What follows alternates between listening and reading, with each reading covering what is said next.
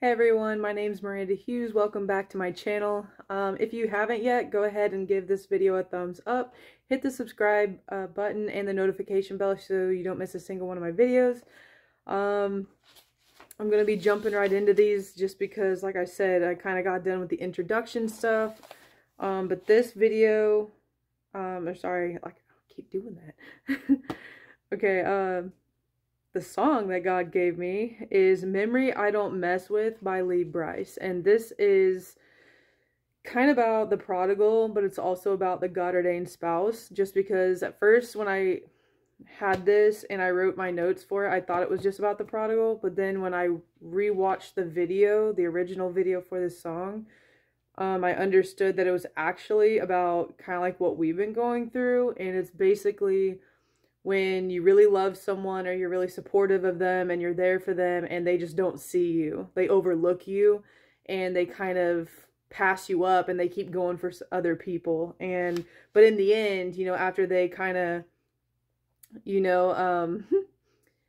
they cherish the moments they have with you, but then they still went off and kind of, the prodigal thing where they went off with other people, sometimes even in front of you and stuff.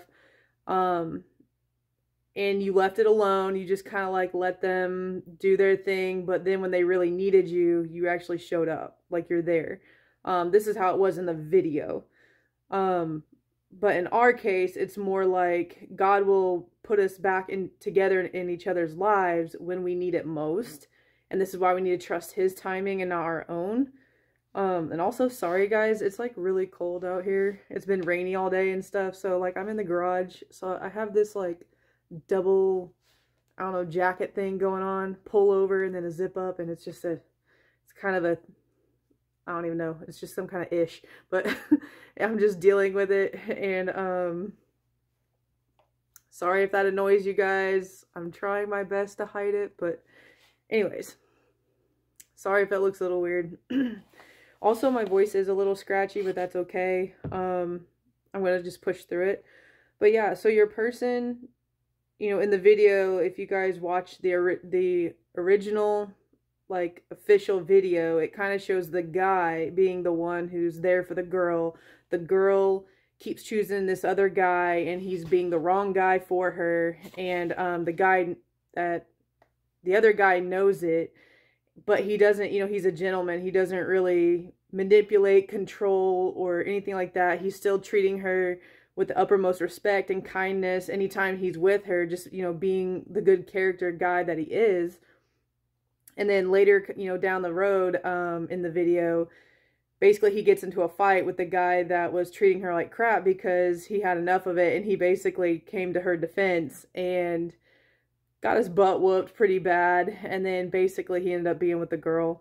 But, because she realized, her worth, that, it wasn't worth being with someone like that if they're just going to put you through pain and not really, love you full-heartedly and stuff. And she recognized that while she was away, that oh, thank you, Holy Spirit. Wow.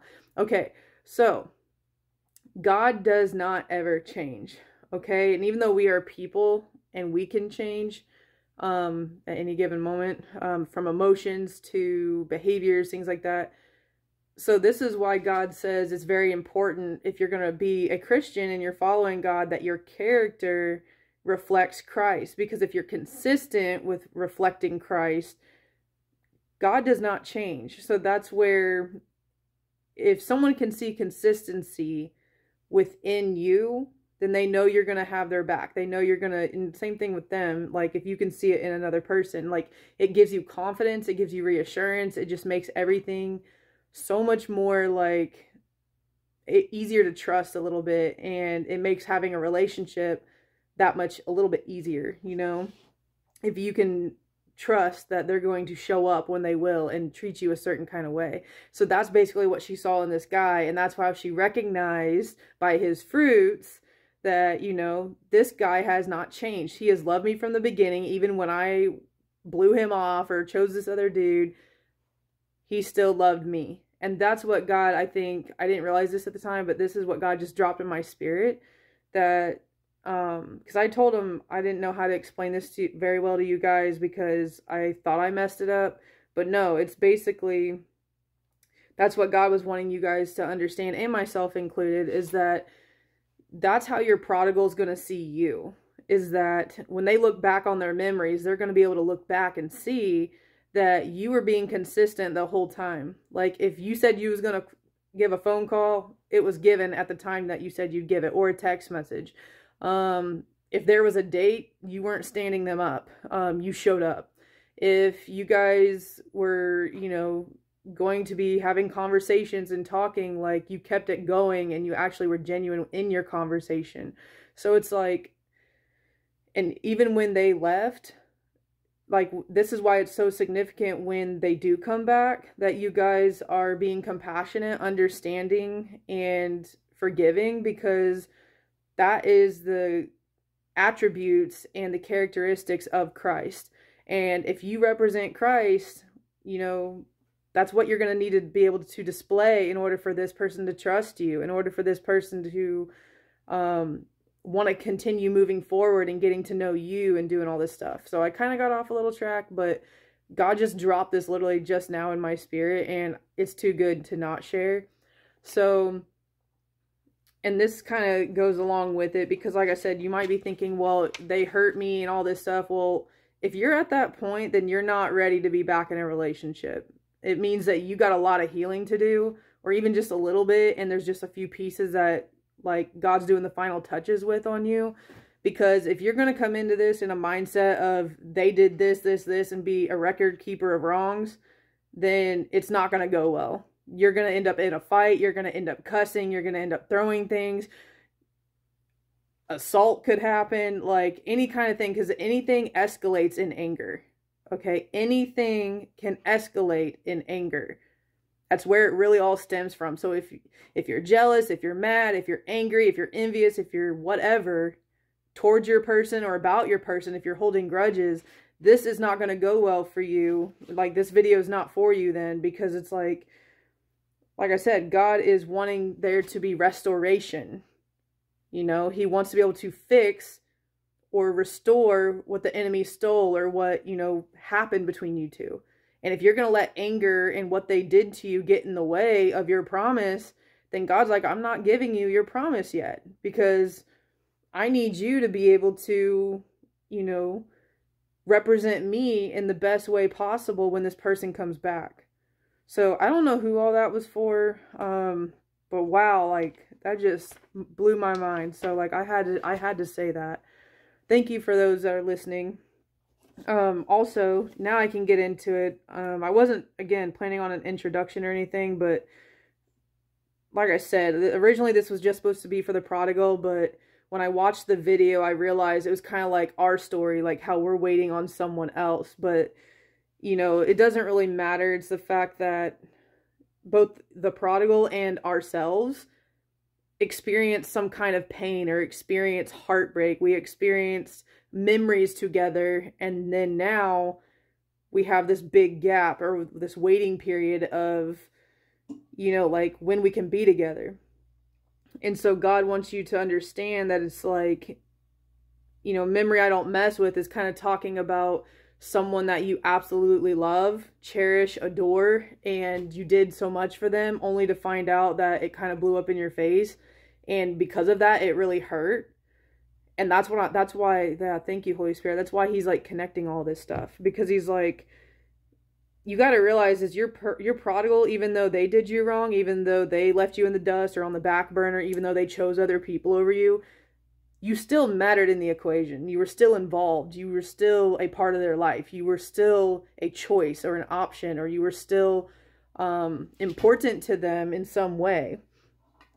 Hold on. Stupid rake. That thing was about ready to hit me in the face, so I was like, I am not doing that. So basically, this is all it is. It's very short. And I don't really have any scriptures on this, because I'm just going to be real with you guys.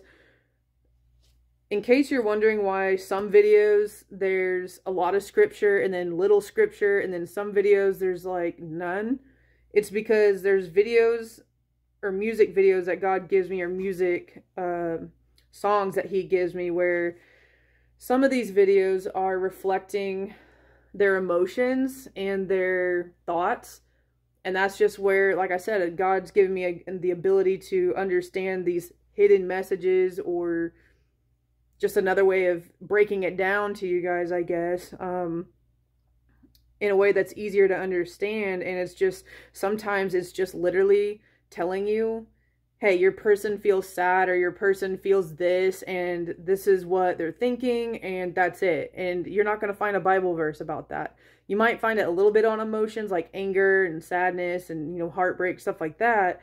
But then there's times where it's like, if you want to ask them, what are they sad about? And like, how deep is their sadness? Like, you know, how is it affecting them and stuff? It's like, sometimes there's not a Bible verse to go with it. Sometimes. And God's like, I'm just giving this to you so you have a better understanding of what they're feeling, because they're not in your life right now to be able to tell it to you themselves. And even if they did, they might be too prideful or too heartbroken to even express it to you, or they may not even know how to express it to you. So that is why videos like this do exist, because it's like, yes, scripture is important, but also just having a further understanding of your person is also just as important. So anyways, I guess now I'm done with that. Sorry. Memory I Don't Mess With. And it's by Brice. Again, it's for the prodigal and the God-ordained spouse, us. But it goes like this. There's a red leaves on the river, footprints in the sand, cold walk in December, warming up your hands, sundress on the front steps, sun up by the lake, blanket down in the backyard, lying wide awake. So these are the memories that this person's thinking about. They're just like, if I go back in time to when I was with you, this is what I think about. This is what comes to mind. The second paragraph is, that's a memory I don't mess with. The girl I was the best with. The one I was obsessed with. Girl, you just don't get it. I'd fall right back with one slip. Always leave me helpless. Don't hate me, I can't help it. Gotta leave us where we left it. You're a memory I don't mess with. This is basically, you and your prodigal don't want to reflect on what happened between you two too deeply. Like, you guys think about the memories when they emerge, but you do not nitpick at what happened. You just kind of like let them happen, and you're like, oh yeah, that's nice, or like, I remember that. But once you start and you're like going back to when the reality kicks in of like, oh yeah, they left, or oh yeah, they said this, or oh yeah, they did that. It's like you immediately like just shut it off, and you're just like, nope, like I'm not going to let my mind think about that, because I don't want to be emotional today. I don't want to cry today. I don't want to be angry today, like whatever it is. So you kind of like suppress it. Basically, you and your prodigal are both doing this. And this is kind of where, and God just recently had me do this, where he brought me back to that night when I met my person. And basically I spent almost like, I don't even know, 3 or 4 different times throughout the day just processing and reflecting what happened, and getting on Google and searching up terms, or searching up anything that related to what it was that God was trying to reveal to me, looking for answers and truth and stuff like that. God would give me like a word either from the Bible, or he would give me like a word as far as like just a personal word about me and my prodigal. And then I would just use that to look up different things for explanations and stuff. Guy's perspective, things like that. And it blew me away, because it was like, wow, like I was kind of wrong about my prodigal. I was like, okay, so this actually is what he was feeling, or this is what he was thinking. And it shifted the perspective. And it was like, I never would have gotten that if I hadn't had obeyed God and just actually allowed myself to, you know, bring up those memories and actually fully let them play out. Or to go back and ask myself, why did this happen? Or why did that happen? And I've actually been in therapy before. I did 1.5 years, and I can tell you right now, like, the processing thing of the brain is truly legit, because you're right up here. I don't know how to, like, just the center part of your brain, not center, but the forefront, in the center of your head in the front. that is responsible for processing, kind of like filing or sorting out your emotions and identifying things like that and knowing where to put them. So if someone said something to you and it made you angry, your brain would be like, okay, that word is associated with anger now, because now it's a trigger, because now it knows what to do. It knows that, okay, if I hear that word, my response is going to be, I'm angry.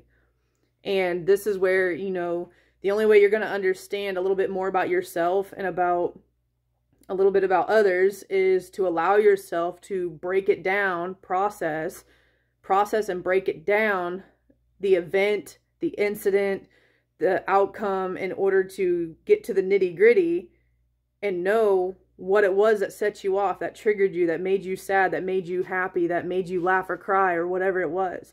And once your brain is able to identify that, it can store it or put it in its little filing cabinet. As this is just how it was explained to me in first responder class, and also doing therapy. Like, it's the same thing. Basically, your brain's just trying to figure out everything, every detail. And if you don't process things, if you don't allow yourself to go back in time to that, you're not staying in the past, you're allowing your brain to take you back to that day, even though it's painful, even though it's uncomfortable, even though it's not something you want to do. If you can allow your brain to do that, you will actually get more answers than what you thought possible. So, like I said, just keep allowing God to take you deeper and deeper into truth and deeper in the healing process. And if you do this, you're just going to be thankful that you did, because you're going to rediscover some new things and maybe a different perspective. God can finally show you a different perspective about your person, because now when you go back, God might show you and be like, did you really have to say that? Did your person really mean that? Are you sure? And it's not about doubt. It's just God might want to show you a different perspective or your person in a different light. And back then it would have been really, really hard to see your person in that light, in a compassionate light, in a forgiving light, because at that time you were angry, or that time you're just so, oh my gosh, I love you. Like, you miss stuff. And so when you're able to, it's kind of like watching a movie one time and then having to go back and rewatch it and learning something totally different that you didn't see before. Thank you, Holy Spirit. That's pretty much what it's like. So anyways, the next paragraph is moonlight on the back seat, breeze through the wires, Springsteen on the speakers, girl, I'm on fire. That stuff I don't think about because it still kills me now. I still can't dance around. That memory I don't mess with, the girl I was the best with, the one I was obsessed with, girl, you just don't get it. I'd fall right back with one slip, always leave me helpless, don't hate me, I can't help it, gotta leave us where we left it. You're a memory I don't mess with. Like, you and your prodigal both, you just don't want to, some people call it kicking the dead horse, or like, you don't want to bring up old memories if you think they're dead and should be just like forgotten about. It's like, no, God's like, you need to revisit some of those memories. This is only for who it's for. Like I said, you'll know because you'll be able to relate to this, and God's already talked to you about it. But yeah, basically it's just talking about it hurts them and you when you both think about or acknowledge what they, that they had hurt you or didn't be the person that you needed them to be, or that they didn't think that you were being the person they wanted you to be while you guys were with each other.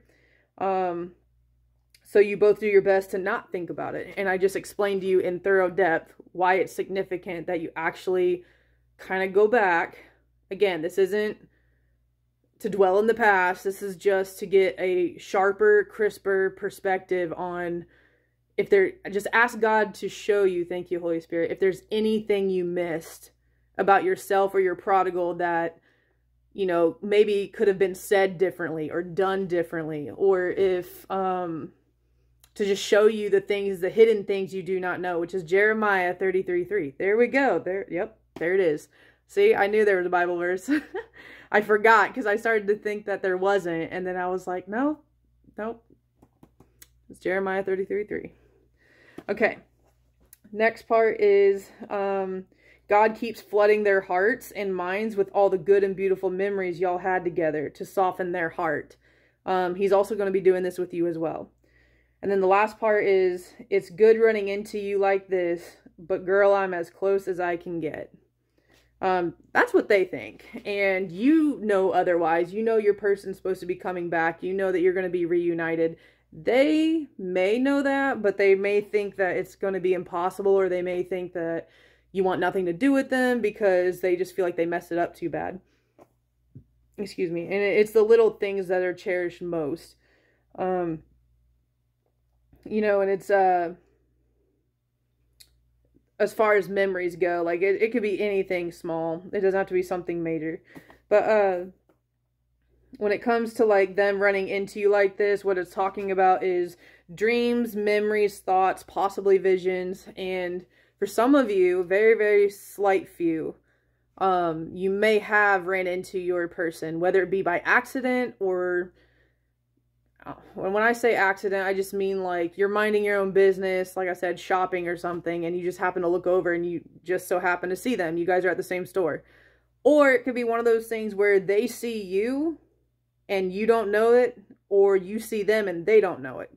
So, and you're thinking, man, that's as far as I can get. Like, I can't go over and talk to you because it might be too weird or awkward, or you might hate me and cause a scene, or embarrass me or reject me. So it's like, it could be one of those things.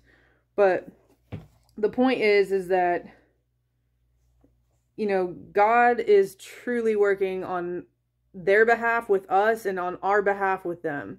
Like, he's not forgotten anybody, and he's totally doing all of this in his own timing, but he is doing it swiftly. So that's why there's a flooding of the memories. This is why it's so important that if you keep, that's what I mean is like, you'll know it's for you, is if you've been wondering lately why all of a sudden that you have a total, I don't know, flood of memories coming about this person, whether it be from one night or the night that they left or things that they said. Basically, whatever the particular memory is what it is that God wants you to work on going back to. Because if it's everything, then it's like there's something missing, you know. If it's just one, there's a piece of, I don't know. Help me out, God. I don't know how to say this. There's a piece of the puzzle that you might be missing as far as what truly went down. Like, you may have missed the fact that something that you had said could have triggered them, and then they just reacted, versus you thinking in your mind that, man, they were just being really rude for no reason, kind of thing. Because like I said, you may not know this person's past. You may not know everything about them, so you may not understand that what their triggers are yet, until they come back and you guys talk. And then lastly is, like I said, is if you guys, even if it's not a whole bunch of memories, if it's just one specific part of the memory or one specific conversation or one specific text or video chat, whatever it is that happened, that God keeps taking you back to, it's not without reason. Like, God wants you to ask him to show you the hidden things about that particular moment or that memory, because there might be something where he's trying to give you clarity through him instead of you seeking whoever. Because again, we're not supposed to be talking, that I know of. Maybe you guys are different, but I'm just saying, like, for me, God doesn't want me talking to friends and family and things like that about my prodigal. And he wants me to trust him. He wants me to turn to him. If I talk to anyone about a prodigal, it's you guys. That's pretty much it.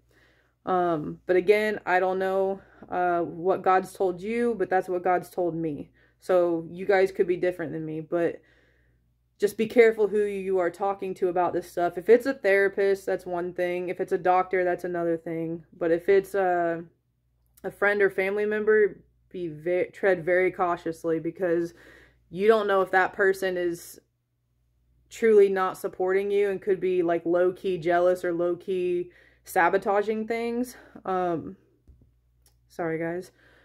So that's why you just want to be very, very cautious. And since also I had enough of you guys, more than one, who put down in the comment section interested in more, I will be doing a video. I don't know when, but I'm going to have to look at my calendar and stuff like that and figure that out.